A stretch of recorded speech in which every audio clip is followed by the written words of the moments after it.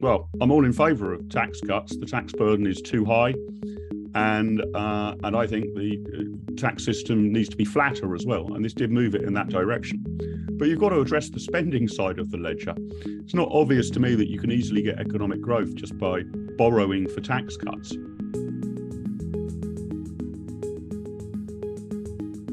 Welcome to the IEA Podcast. My name is Matthew Lesh, and I'm the Head of Public Policy here at the IEA.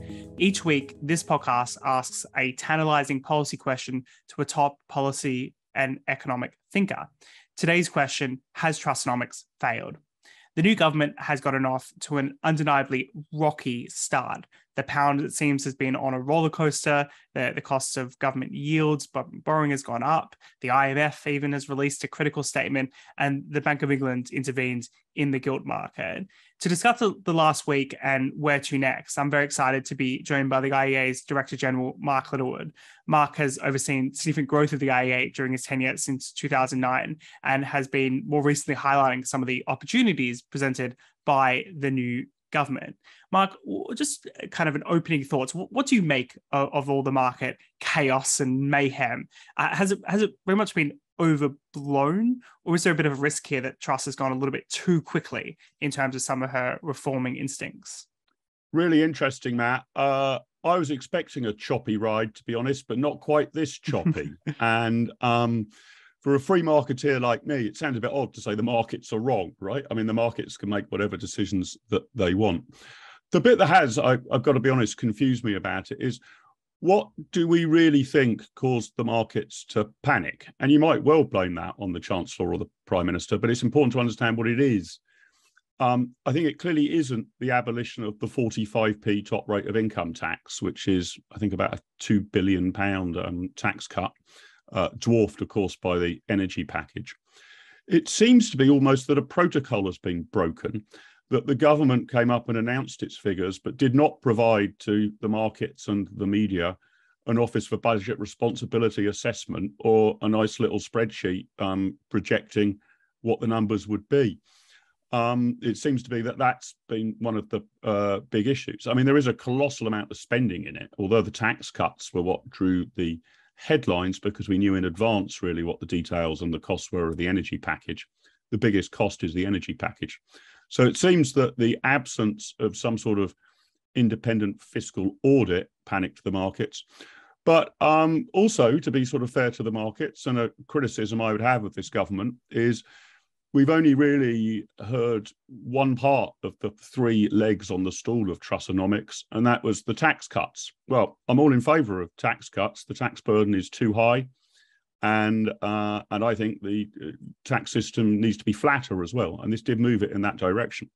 But you've got to address the spending side of the ledger. It's not obvious to me that you can easily get economic growth just by borrowing for tax cuts. But even if it was, where is all this money going to come from? So I think that they didn't give a good enough account of themselves about where the matching spending cuts in real terms are going to come from. That I think was problematic. But look, I was expecting quite a lot of turmoil in a way. I didn't predict this level of turmoil this early. But I think if you have a government that is seeking to sort of move really the whole economic model of the United Kingdom in ways that, in a number of ways that those of us at the IEA, I think, would approve of, not necessarily all of the ways that they're doing it. Some areas we might want to go further. Some we might think they're not addressing properly. But that's likely to be a tumultuous event. And so, although the scale of this turmoil somewhat surprised me, the fact that we were going to have turmoil as Trussonomics rolled out hasn't really fazed me. The scale of it did. It seems to be calming down a little now, partly because of the Bank of England's intervention. But yeah, the scale of it, it's certainly been a pretty tumultuous first few weeks for the new Prime Minister and the new Chancellor, no doubt about that. I'm kind of interested in that, unpacking that first point you made a little bit more about what actually drove this chaos. And I think there's been some interesting analysis.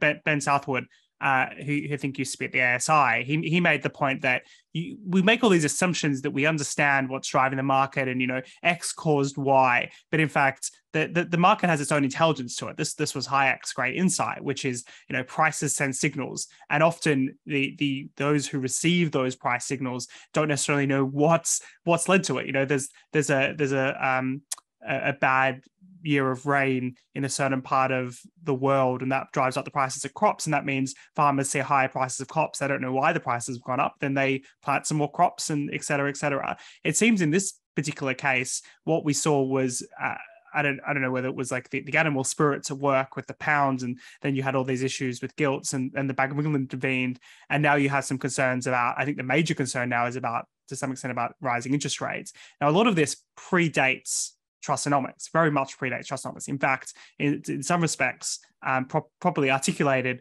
you could say that Trussonomics is trying to solve some of these issues, particularly when it comes to inflationary pressures. Did you get a sense there that there's a bit of a risk here that Truss is kind of, by, I suppose, pushing the domino, has taken responsibility for a lot more things than are necessarily rightfully her fault? Like interest rates, for example, are going up no matter what. But now it seems like the government is getting the blame for interest rates somehow 3 weeks into the administration. Yeah, it's a very fair point, and you're right, Matt, to point out that moves in prices are, influenced by a zillion different things, and by a zillion different people who are influenced by different things as well. Some traders might not have liked the mini budget. Other traders might have taken the view that interest rates didn't go up high enough. There was a suggestion that the rise should have been 0.75%. Maybe the traders were worried about a Labour government, and that's really what was. Well, I agree. I've heard some of those in the Conservative interest trying to spin that. It's difficult to unpack it.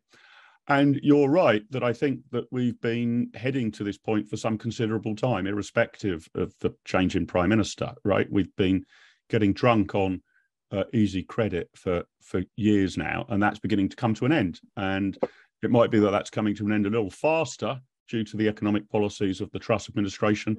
But I would have liked to have seen it start coming to an end earlier. I mean, I think we've had interest rates too low for too long, and to be blunt, the Bank of England hasn't done its job. It's supposed to use the interest rate tool to control inflation, and it hasn't. And now we're in the slightly odd position in which the government's loosening fiscal policy, but the Bank of England is finally tightening monetary policy. So yeah, it's a range of different factors. Analysing it from the government side, I think that their apparent determination not to have some sort of independent audit of the impact of the figures may have spooked a few people, but I'm quite in favour of their determination to tear up what they call Treasury orthodoxy. I'm not sure how much these OBR forecasts really turn out to be accurate at the end of the day. I guess they sort of prove the government's willing to have its homework marked. But if I recall correctly, and I haven't gone through all of them over the last 15 years, but there've been some degree of guesswork. The OBR forecasts X, and you get anything from twice X to half X, right? So it seems to me odd that would have been a particular spook, but it might have shown people that the government just sort of didn't want to audit its fiscal credibility. And I do think a challenge for the government now is, if you want to get debt down and the deficit down and taxes down, you've got to at some point address the spending side of the ledger, unless you think you've got some miracle cure for growth, right? I mean, if they genuinely think that there's some deregulatory reform that can suddenly get us to 2.5% per annum, that would mitigate a lot. But they haven't even laid those out yet. So I think that's what spooked people. But you're right to say there's a million different things at work here. And because the spooking of the markets was sort of broadly coterminous with the mini budget, doesn't necessarily show total cause and effect. I don't think it was total cause and effect.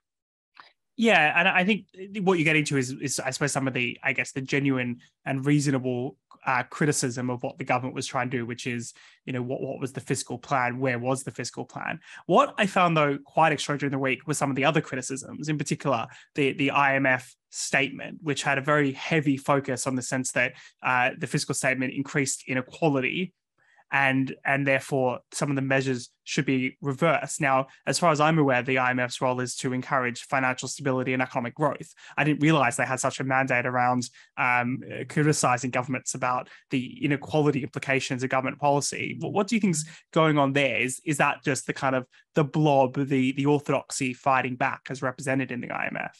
Well, a bit, and I've got to confess on this. I've asked various journalists and policy advisors about the IMF intervention, and I'd rather taken my eye off the IMF ball in recent years. I didn't realise it had drifted into this sort of semi-ideological position, and I think that even if it, in its own mind, is a completely objective and independent body, the problem with all of these organisations is you can't completely strip some sort of ideological view of the world out of the analysis you make. I mean, I've always thought that those who've worked at the OBR are perfectly well-intentioned, but you can't be wholly objective. It depends what sort of economic model you think prevails, right?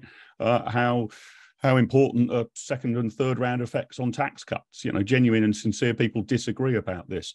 I understand with the IMF that they have settled, I stand to be corrected on this. I haven't read through it in great detail, but I understand they have basically happened upon a kind of spirit level type model whereby inequality they consider to be bad for growth. QED, if a budget increases the Gini coefficient or inequality in any way, that would be bad for growth. Now, I'm not persuaded by that model, and I think it does just show that in this yearning for whether it's the IMF or the OBR or the Institute for Fiscal Studies, this sort of yearning for an absolutely independent audit or assessment, as if you can have a kind of economic equivalent of VAR in football that sort of exactly tells you mathematically where the ball has crossed the line. You can't really. And I think the IMF has become pseudo-ideological, probably quite ideological. I don't think they should be intervening to pronounce to a country about its levels of equality. That's a matter for the electorate and the democratic system, not for the International Monetary Fund. Indeed. And you could even make a broader point that all these international organizations, in fact, a lot of central banks have talked about the need for structural economic reforms, and it's pretty much what the government's trying to get on with. But I think that kind of brings me to where to next for the government.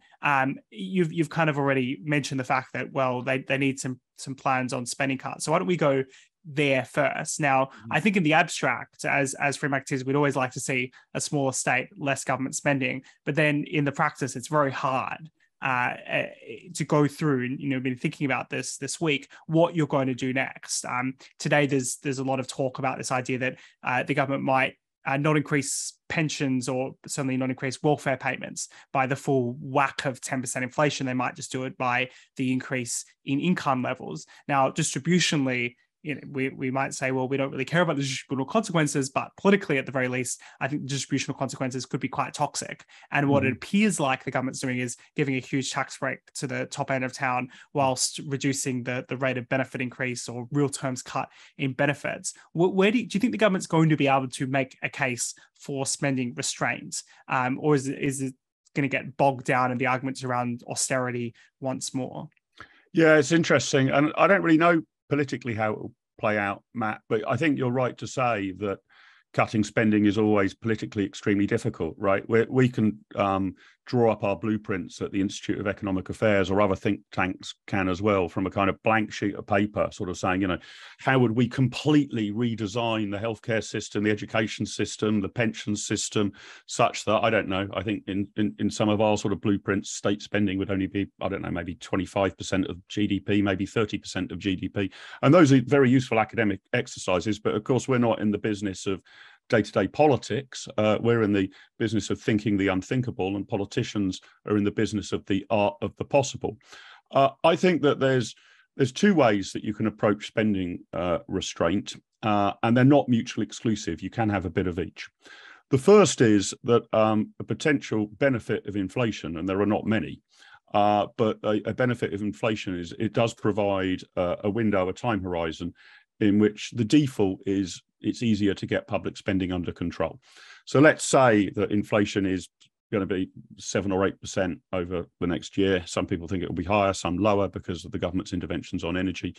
Well, you could just go for what they usually call efficiency savings. Every government departmental budget goes up by 5% in nominal terms. Inflation is 7%.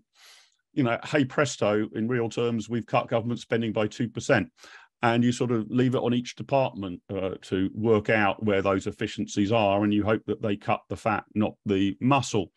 I suspect the government will do quite a bit of that, so that departmental spending will not go up with inflation. Typically, public sector pay, I think, will not go up with inflation. And therefore, you're making savings in real terms. That I'm not saying that won't be without conflict. I mean, witness quite a lot of public sector strikes, but you have the window to do that. The second approach, and as I say, they're not mutually exclusive, is you have a much more strategic view about what the government is and isn't going to do. And you sort of say, I don't know, we're no longer going to get involved in culture, media and sport. So Channel 4 sold off and the DCMS has closed down. That wouldn't save you a huge amount of money, but it would be a strategic thought. Or that actually we need to completely restructure the pension system. It's been a Ponzi scheme and we are going to end the triple lock on pensions or find some way to means test it. We're going to make big savings there, or grandfather out some pensioner benefits, or shove the pension age up to 69 or whatever, or 70, in line with life expectancy increasing. And I expect they're going to have to do a bit of each, right? And oftentimes those who are interested in reducing state spending, I think, don't have the honesty to say that the decisions really are difficult. You can always find examples of preposterous government waste. There's always stories in local government about absolutely madcap things that some cranky local councillor spent money on, and those should indeed be wiped out. But oftentimes they only amount to sort of £100,000 here or £1 million there. I mean, real money to an individual, but not real money when you're trying to balance the books and tackle an overall national debt with liabilities of maybe £5 trillion or more. So I think the way to do it is the way they will do it. I would prefer a much more strategic approach with a comprehensive spending review that starts from first principles about what government should do and what it shouldn't do. And, should folk certainly of your age, Matt, and probably of my age, be now responsible for saving for their own pensions rather than expecting a state pension at the end of it funded out of basically general taxation, et cetera, et cetera, et cetera. If one was in calmer waters, I think you could have that overall really long-term strategic approach, and think tanks engage in that. Likelihood they'll do a little bit of that. They'll find areas of government spending that they really don't want to persist with. I don't know what those might be. And they'll make some decisions. No, the government's just not going to do this anymore. This program is shutting down, is over. But more likely, they'll probably do most of the heavy lifting through saying inflation is X. Departmental budgets are going to go up by a bit less than X. Consequently, we're going to save this number of billion of pounds in real terms. That's what I suspect we will get for the time being. Whether that's enough to calm jittery markets, I don't know. But you can potentially find, I don't know, a number of tens of billions of cuts through that sort of mechanism. What's the government spend in broad terms per annum? About £1 trillion. More or less, yeah. More or less. I mean, you might be able to find, I don't know, 30, 40, 50, 60 billion in efficiency cuts.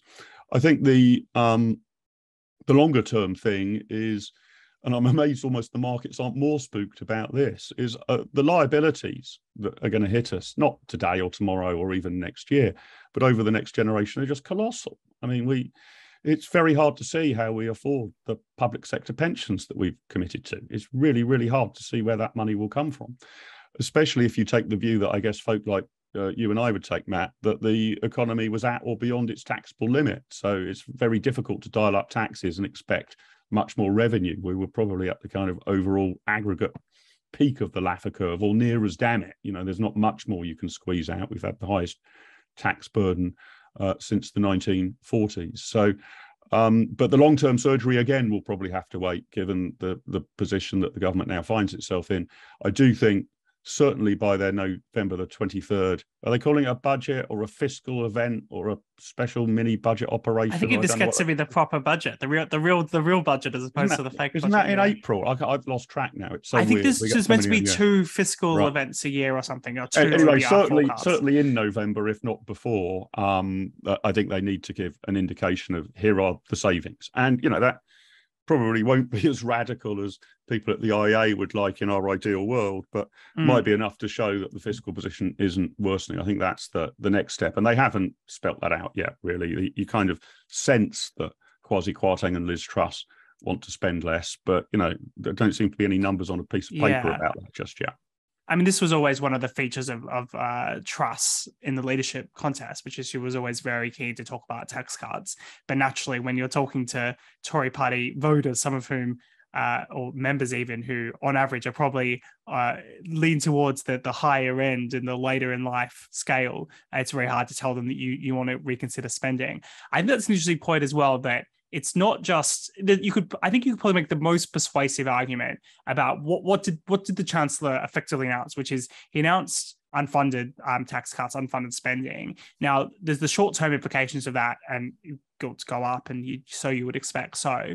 But the longer-term signal that he was sending was, I'm not really serious about fiscal sustainability, and I'm just going to keep cutting taxes. I'm just going to keep going further and further and not take that fiscal question. So I wonder if what the government, in a sense, needs to do to calm the markets, although it would be equally politically difficult, are dealing with things like, what is the right pension age? Should we means test the pension? Should the bus passes, does a millionaire pensioner really need free buses? Is that real? It might be a few billion here or there, but it's just that general principle about what are we going to do with the long-term structural issues? Because what really scares me fiscally is not a little bit of increased borrowing today, but it's a long-term trajectory. It's all the implications of an aging population when it comes to healthcare costs, when it comes to social care, when it comes to pensions. Combine that with reduced smaller numbers of people who are working, so a lesser taxable base, and you've got a completely disastrous fiscal consequences.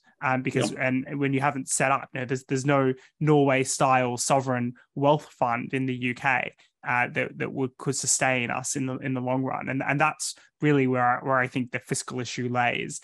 And I don't know whether that's necessarily a solvable issue, but it's obviously should be in focus. Yeah, what they've said to date, and I have some sympathy with this. I really do, because I think the government's onto something here. But it might be, again, they haven't bottomed this out enough, is if you have a plan to really go for growth and can get our long-term growth rates back up to, I think 2.5% is the number they've picked. Slightly unambitious in my view, 2.5%. But nevertheless, that would be a very, very substantial improvement on what we've experienced over the last 10 or 15 years. That they would argue that, all right, not today, not tomorrow, not next year even, but over the long term, if that's the long trend growth rates, 2.5%, a lot of these problems are mitigated. And they would be right. Tax revenues will increase if the economy is clipping along and growing at that point. Presumably, if our welfare system works at all well, as people are getting richer, they will drop out of claiming welfare and will start to become net contributors in tax revenue. And that eventually, not in a year or two or even 5 or 10, but if you can get back onto that long-term growth rate, then these problems are substantially ameliorated. And I think they are right in that regard, that the big underlying problem in the British economy, although there have been many and numerous, is if only we'd had 2.5% or 3% growth over the last 15 years rather than what we average, I don't know, one and a bit, then we wouldn't be in this problem. So let's make sure that the next 15 years aren't a repeat of these 15 years. And that sort of means a low tax, deregulated economy. The problem that's very difficult to show and is what sort of modelling would convince someone that these sort of plans might lead to growth. I don't think unfunded tax cuts are the best way of leading to growth. They might actually lead to a bit, but it's more of a sugar rush to the economy. But the third pillar of Trussonomics, we've touched on the tax side and the spending side, is the sort of deregulatory side. And, I'm confident that if you start liberalising planning law and financial services regulation and, various other regulations that are presently choking the productive side of the economy, you will indeed see enhanced growth, that these regulations tend to dampen growth rather than encourage growth, and that there's a lot that could be stripped away. You don't need to absolutely torch everything, but you could ask yourself whether all of our planning regulations are quite necessary. Somebody told me the other day that if you want to build a house, there's basically, in effect, a 1,600-page manual of all the things you can't do. I mean, that's the scale of regulation. And you could surely pare that back a lot. But supposing there were lists and lists of these sort of deregulatory reforms, which I feel very confident will help economic growth, it's difficult to put a number on them, right? I don't know whether sort of planning reforms of type X or Y would lead to economic growth of going up by 0.1%, 0.2%, 0.3%. It's extremely hard to model those things economically. Whereas a static model of tax in, spending out, which people appreciate doesn't really capture all the dynamic effects, but that's a lot easier to measure. So the problem the Truss government's got is a kind of go for growth through, in substantial part, deregulation and presumably funded tax cuts rather than unfunded tax cuts, but deregulation, very hard to know how the OBR, the IFS, the IEA, the IMF, or anyone else would be able to sort of second guess those numbers. It would very, very much depend on your model, and I think is extraordinarily uncertain, although that's the general direction of travel I would expect if we start to pare back on the incredibly burdensome red tape that we've allowed to build up, not just the stock, but that we need to be very careful about the flow as well. Can we please stop, regulating yet more sectors of the economy so we don't dampen down growth further? But how you put a number on that rather than the rather arbitrary sort of political target they seem to have picked of 2.5%, I really don't know. And that's quite a challenge for this sort of new brand of Trussonomics, which I think has got a lot of this right in its overall approach, even if it's made some missteps tactically. Very, very, very hard to quantify the big things they're trying to do through deregulation. It will be, and I guess this is one reason why you might call it a gamble, a bit of a suck it and see. We'll get rid of these regulations in the confidence that growth will go up, but by exactly how much and how quickly, does it kick in after 3 months, 6 months, 9 months, 9 years? Very, very, very hard to measure. But that doesn't mean it's not an important thing to do. I think deregulating the economy is a very, very important thing to do, but it's just extremely difficult to put on a spreadsheet what the consequences would be. Yeah, I think that's right. And I think that the time is limited in some senses, because you could say, if I compare this to the moment when Thatcher came to power, she had a number of years in opposition to develop ideas, and then she won government, had a number of years before the next election. And one of the reasons why Truss is moving so quickly, I think, is in the knowledge that we have to deliver some more growth before we next go to the electorate, which is, where I kind of want to end up here, which is ultimately this will work politically, economically, if she can deliver that growth. And where are the I suppose the lowest hanging fruit? Like, what are the things we'd really like to see in terms of regulatory reform that, although we, as you've said, Mark, we can't necessarily put a specific number on it, which is annoying, but we know to some extent that, or at least to a very big extent, these have an impact on investment and productivity in the economy. What is on your mind in terms of the priorities? Great question. And I'm going to give you two sectors rather than very, very specific regulations. I think planning reform is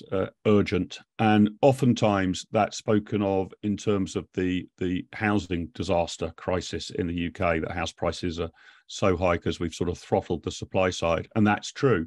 But I think it goes rather beyond that. It's far too difficult to change the commercial designation of retail premises and this sort of stuff. The whole land use system, not just can we build more houses, please? That's probably the biggest element of it. But, how easily can you convert a wine bar into a bank or vice versa? It's extraordinarily difficult to achieve that. So I think planning reform to actually allow building and the reformation of our present stock, if you like, which is also gummed up by the system, I think that could unleash a lot of growth. And the second area, although this is probably large numbers of very fiddly regulations, is financial services. This is our most productive sector in the United Kingdom. If you really are wanting to see productivity rise and growth rise, you'd presumably look at the most productive sectors and what's holding those back. Financial services is sort of top in class for us. So I think we should look at Solvency II, MiFID, GDPR, whether we really got the financial services regulations right after the banking crash. I don't think we did.